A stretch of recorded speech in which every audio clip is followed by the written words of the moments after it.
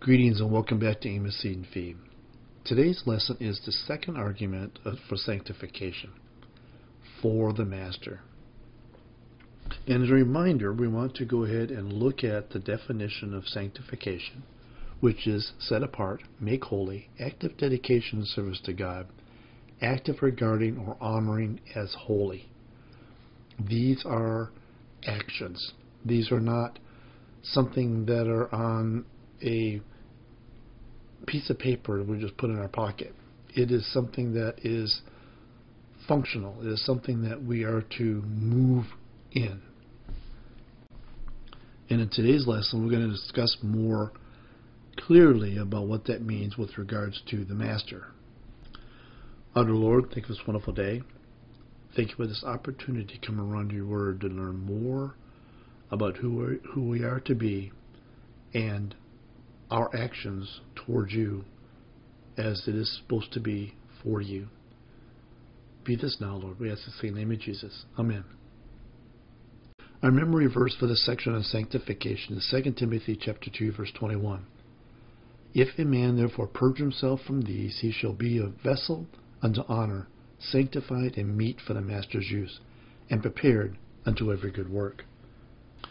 Ephesians chapter 2, verse 10.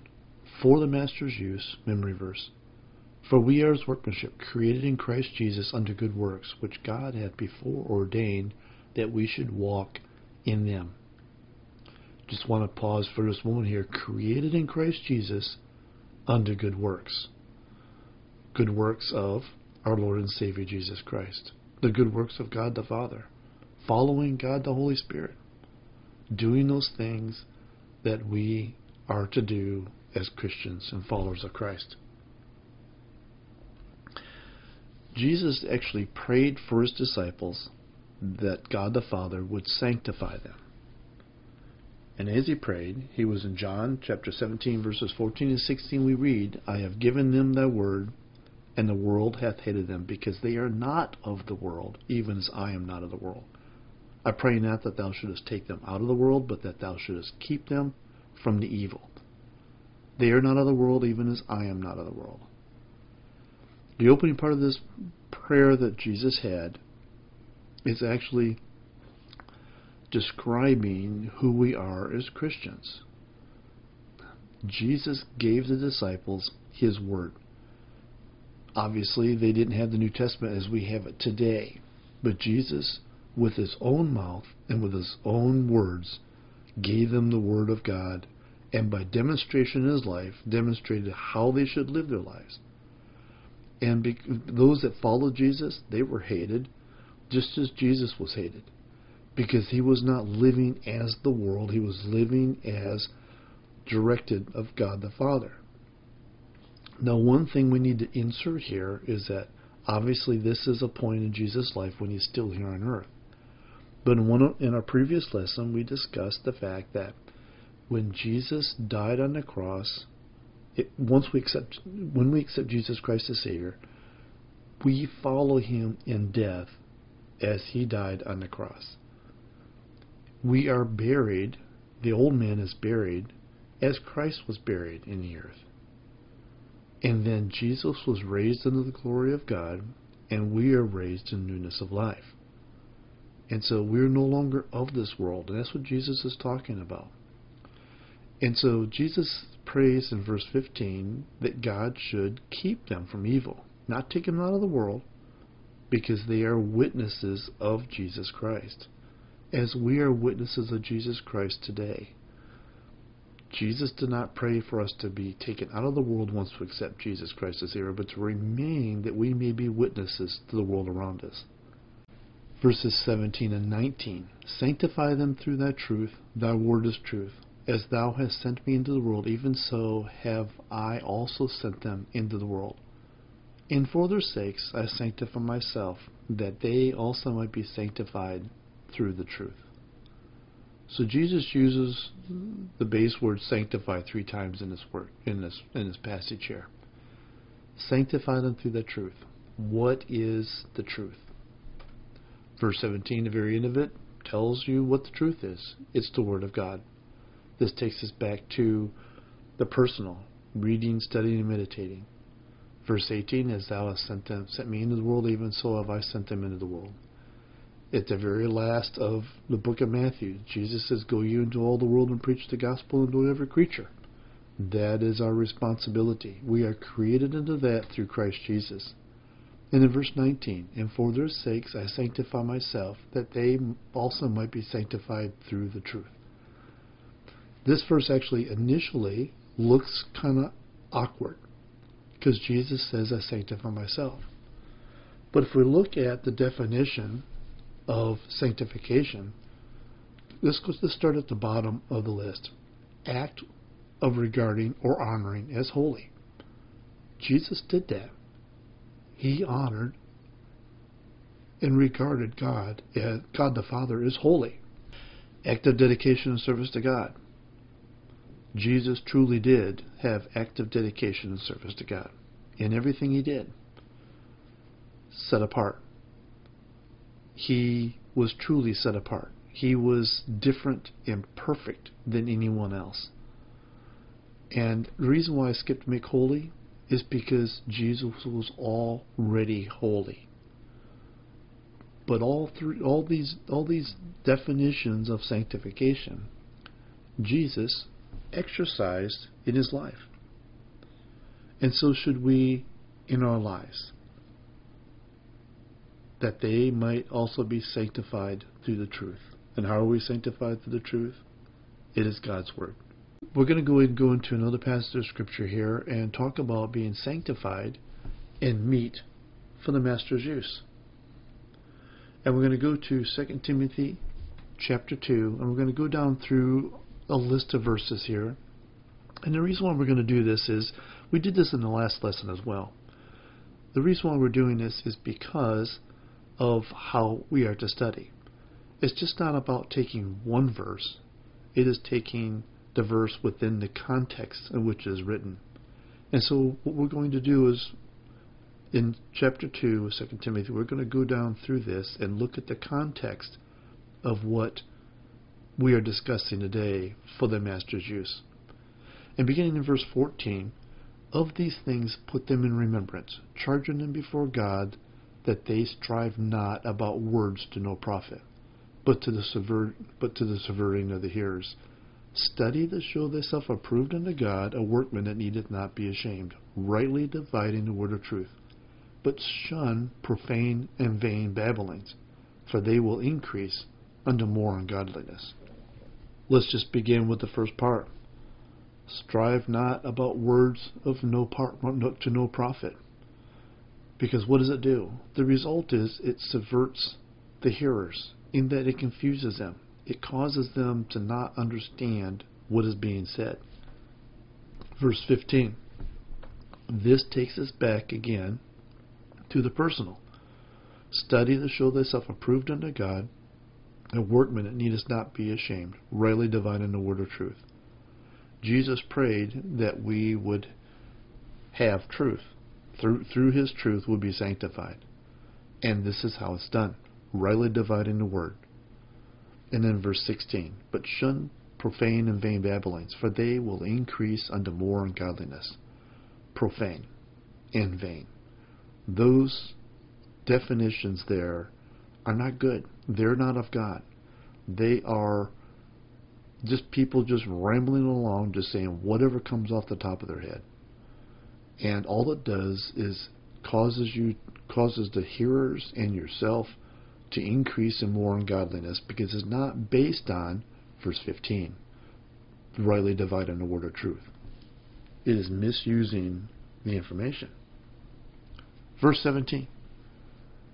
And their word will eat as doth a canker, of whom is Hymenaeus and Philetus. So we see here, pausing for a moment here, that Paul has an example. There's two guys that did contrary to what we're supposed to do. And what was the result? It actually it ate like a canker. I'm not sure what a canker is off the top of my head, but it's not good. It's a physical ailment that causes great pain. Verses 18, who concerning the truth have erred, saying that the resurrection is past already, and overthrow the faith of some. Nevertheless, the foundation of God standeth sure, having his seal. The Lord knoweth them that are his, and let every one that nameth the name of Christ depart from iniquity. So here we can see what these two people had done. They're saying that Jesus already returned, and all those that are in Christ had already departed this world, which was not true, because we're still looking forward to that as we speak right now. And then what did it do? It overthrows the faith in some. They become disenchanted with what the truth truly is in God's Word, and they begin to believe things that are going to lead them away from Jesus Christ and living the life that they should. And in verse 19, nevertheless the foundation of God standeth sure, having his seal. In other words, it doesn't change. God's Word remains sure, and it's always there in the same place.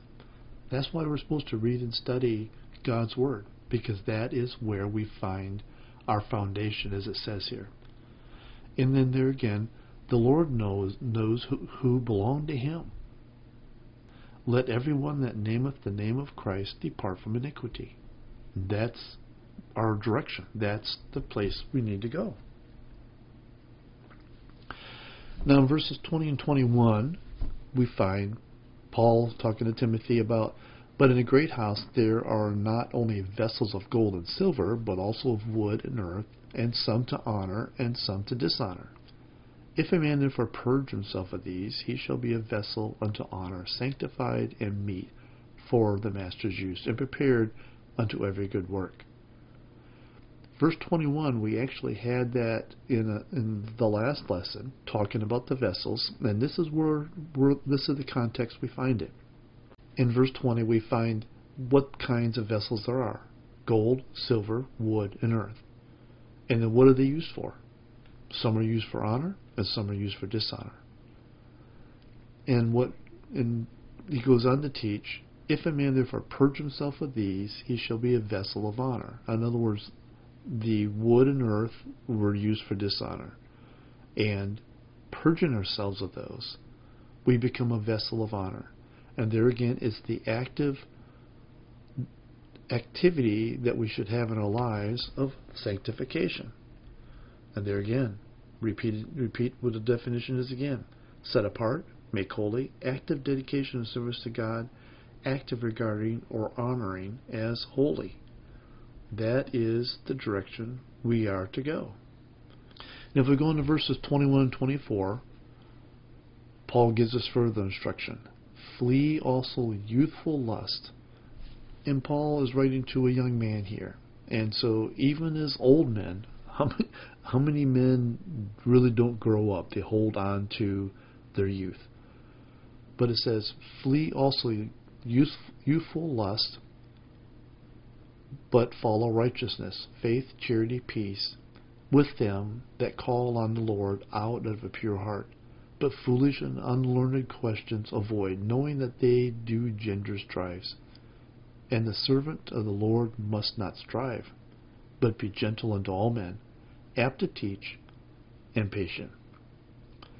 So at the very first, there are instructions as to what our life should look like. Righteous, faith, charity, peace, and of them that call on the Lord out of a pure heart. If we call upon the Lord, if we accept Jesus Christ as Savior, these are the type of attributes we should hold to us. Now, verse 23, there are some that hold foolish and unlearned questions. It says avoid them. All it does is cause problems and strife, arguments and discontentment within the church and within whoever you're teaching. And it talks about the fact that the servant of the Lord must not strive. And there again, this takes us back to, we are created in Christ Jesus for the Master. And we are the servant of the living God. We shouldn't strive. And then at the very end of it, it gives us additional information. We are to be gentle unto all men, apt to teach, and patient. And there again, that is born out of verse 22. Faith, charity, peace, and out of a pure heart. Verses 25 through 26. in meekness instructing those that oppose themselves, if God peradventure will give them repentance to the acknowledging of the truth, and that they may recover themselves out of the snare of the devil, who are taken captive by him at his will.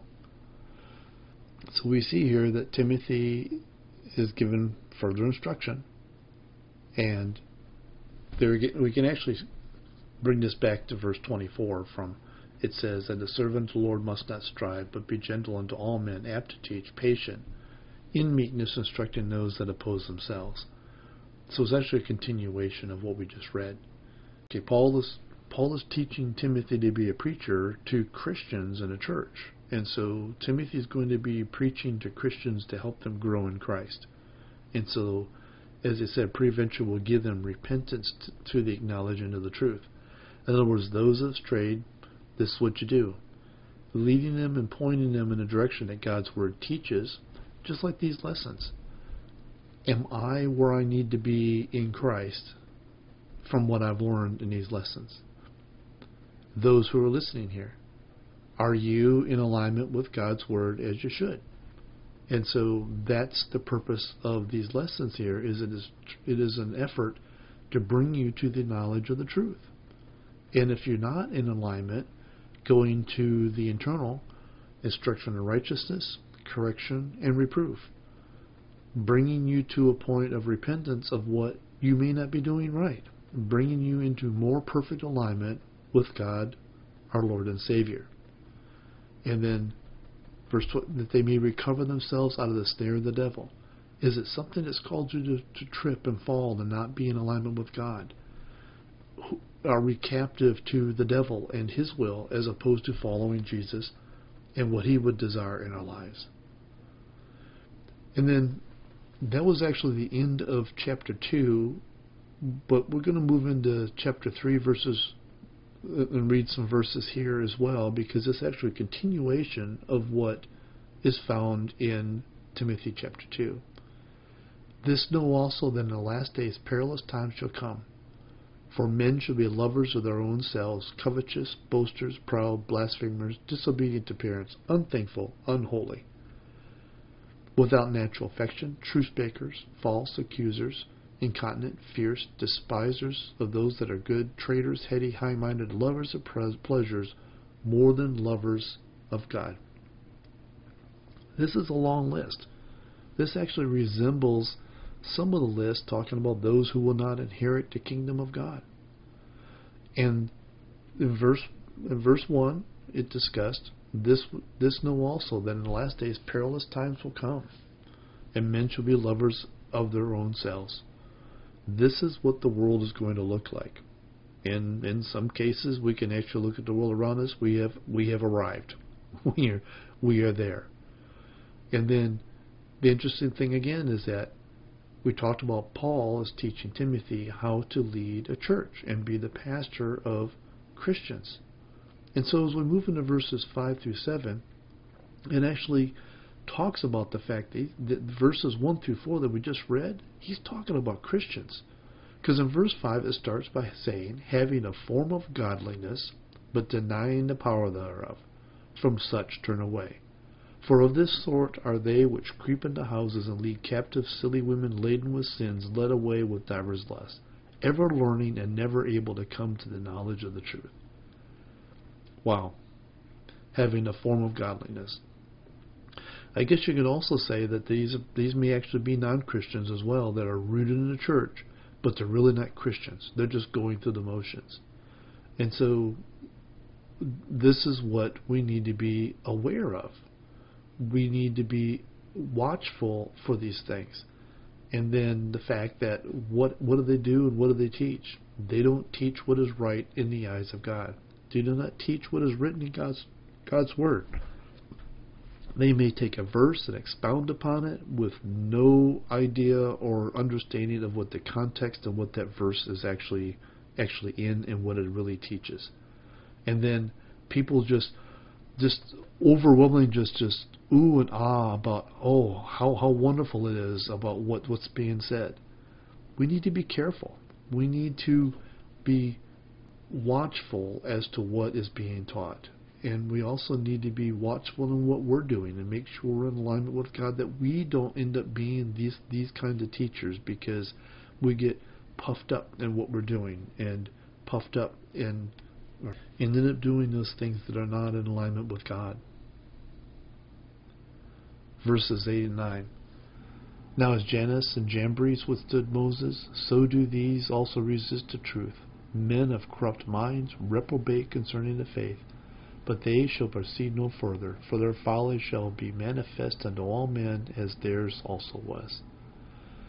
Jannes and Jambres withstood Moses, and they were taken out. God took them out of the picture because they resisted the truth. Moses was saying do one thing, and they were telling the people, no, we need to do this instead. They were corrupt. They were reprobates concerning the faith. We don't want to be that person. We want to remain in alignment with God's Word. We want to be a vessel of honor, made for the Master's use. Those are the things that are the direction we need to go. And it all goes back to Jesus' prayer, where he prayed that he's going to live a sanctified life, and he prays that all those that follow him will be protected from evil, that they also may live a sanctified life. Living a sanctified life, to be set apart, to be made holy, to have an active dedication and service to God, and an acting of regarding and honoring as holy those things that are of God. Ephesians chapter 2, verse 10. For we are his workmanship, created in Christ Jesus unto good works, which God hath before ordained that we should walk in them. In 2 Timothy chapter 2, verse 21, our memory verse for sanctification. If a man therefore purge himself from these, he shall be a vessel unto honor, sanctified and meet for the master's use, and prepared unto every good work. Hope you found this lesson useful today. And I'm looking forward to seeing you in the next lesson, where we continue on and discuss the next argument of being sanctified in Jesus Christ. Take care and have a great day.